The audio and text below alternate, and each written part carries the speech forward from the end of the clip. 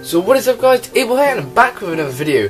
Today as you can see we have a cardboard box in front of us, so what we're waiting for, let's crack it open. I'm just going to slide through the top of it. What's inside is some bubble wrap with a product inside it. So first of all now we're just going to unroll the bubble wrap like this and we get a bag, and this has got a Gorilla Pod inside it, except from it's not a Gorilla Pod, it is much cheaper. It is a mini flexible tripod.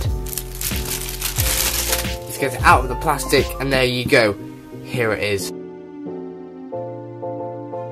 So this is a 3/8 screw on which you can put an actual tripod head on top of it.